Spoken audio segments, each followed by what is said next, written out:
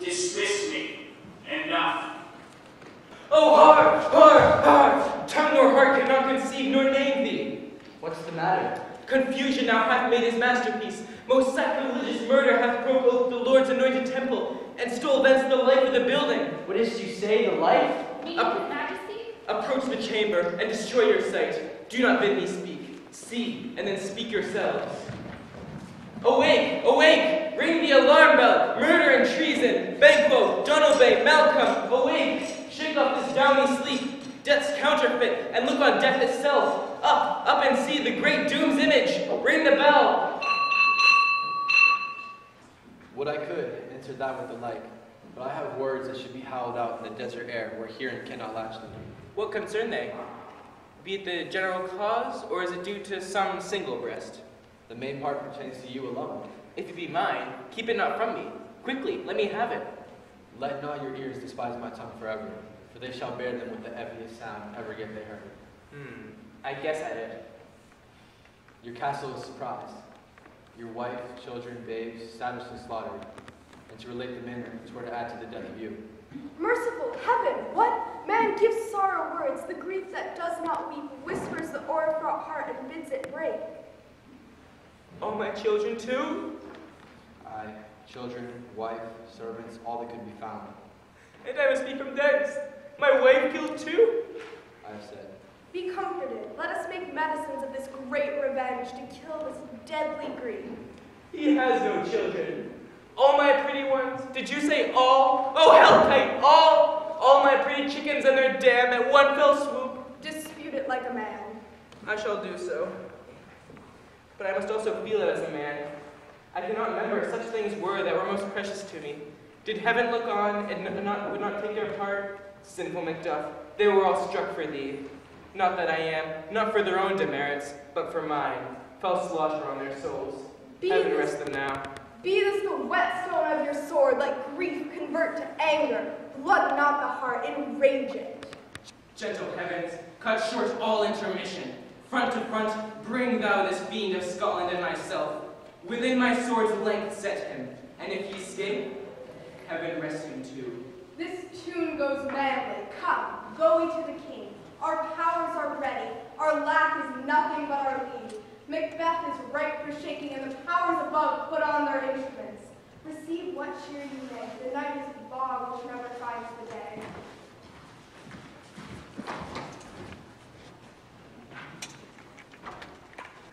Tyrant, show thy face. If thou beest slain and with no stroke of mine, my wife and children's ghosts shall haunt me still.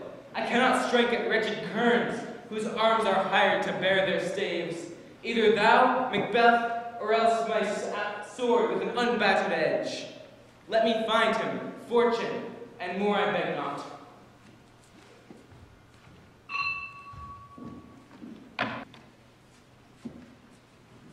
Why should I play the Roman fool and die at mine own sword? Well, if they live, the gashes do better upon them. Turn, hellhound, turn!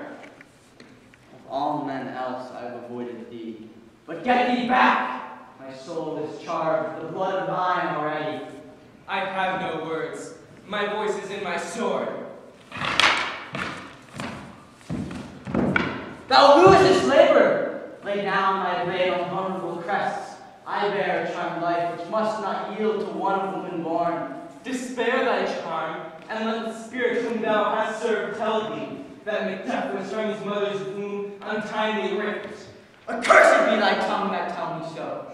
Thou hast cowed my better part of man. These juggling fiends no more believe that palter with us in a double sense. We speak the word of truth in our ear and break it in our hope.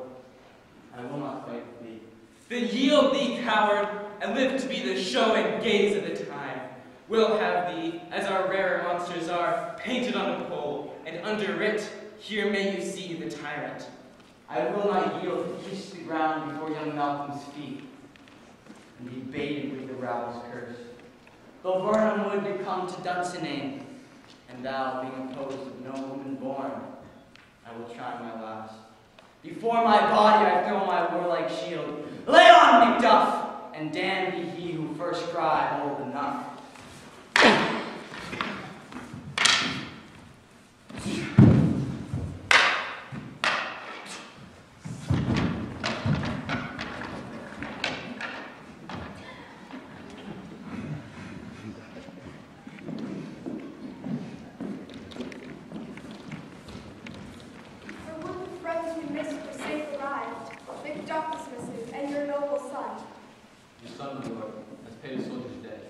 He only lived but till he was a man, the which no sooner had his prowess been confirmed in the unshrinking station where he did fight, but like a man, he died.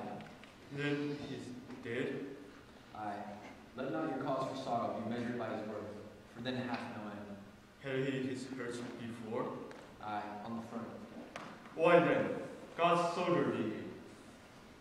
Had I as many sons as have heirs, I would not wish them to have fared. And so his nail is none. God be with him. And here comes your comfort. Hail, King, for so thou art. Behold where stands the usurper's cursed head. The time is free. I see thee compassed with thy kingdom's pearl, that speak my salutations in their minds, whose voices I desire aloud with mine. Hail, King of Scotland. Hail, King of Scotland!